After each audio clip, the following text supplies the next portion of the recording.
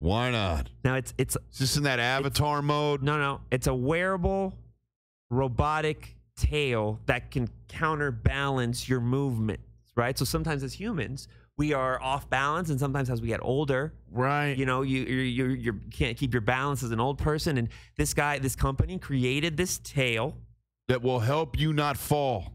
That will help you not fall because it's smart enough to. They said they could remove discs from it and counteract your weight, and so you could be in one spot and be going somewhere, and it would balance you out. And great, and then all you are is the guy with the tail in public.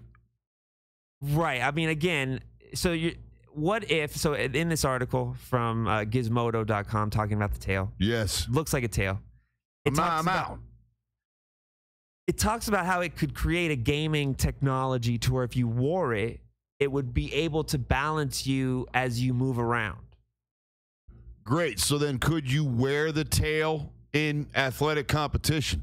Well, no. I mean, I'm sure the leagues aren't going to let you do that. But right. and currently, I don't think the prototype allows you to move from base.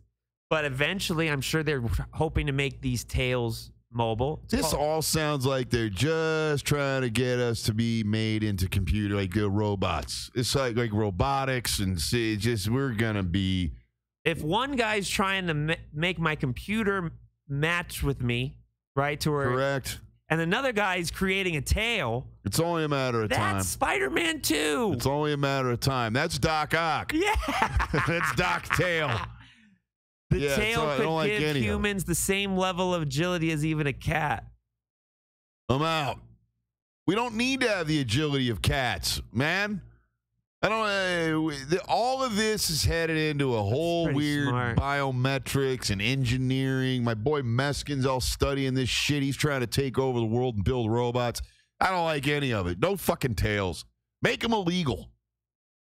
I can't drill a dude in the face in a dodgeball game, and this guy's trying to make a robotic tail to make me move around like a cat. I don't like any of it. It's all bad. It's just a horrible day here.